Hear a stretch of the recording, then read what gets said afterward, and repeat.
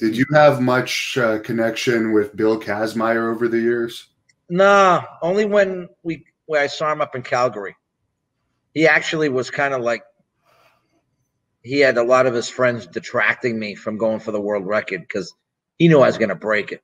So they'd be doing crank calls at night and shit like that, or trying to say that my lift isn't going to be official because there won't be any judges out there. I mean, this is Hawaii, the international championships, and he wasn't even there.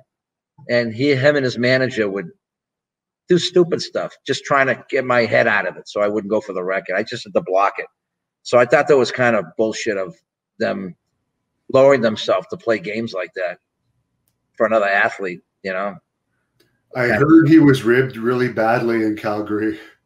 Yeah, he didn't get along that good. He didn't have that. He didn't have the character, and I guess he wasn't humble enough to work with somebody. I mean, he meant well and stuff, but he just didn't have it as far as, the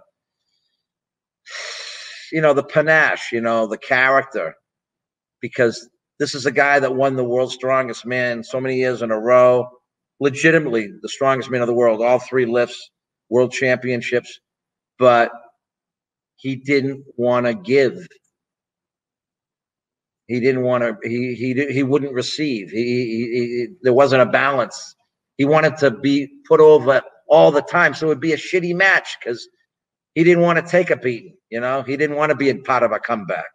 He just wanted to dominate, and that's ego. He had an ego, but they ribbed him and stuff. They ribbed him, and I don't think he lasted long. That he went to the NWA, but I lost contact.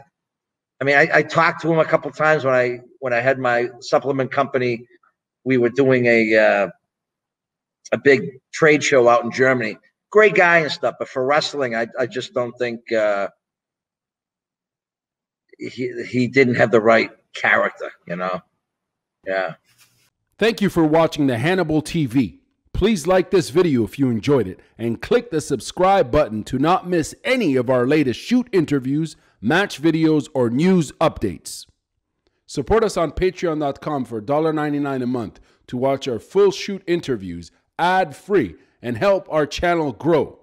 Follow us on Twitter at the Hannibal TV for instant updates.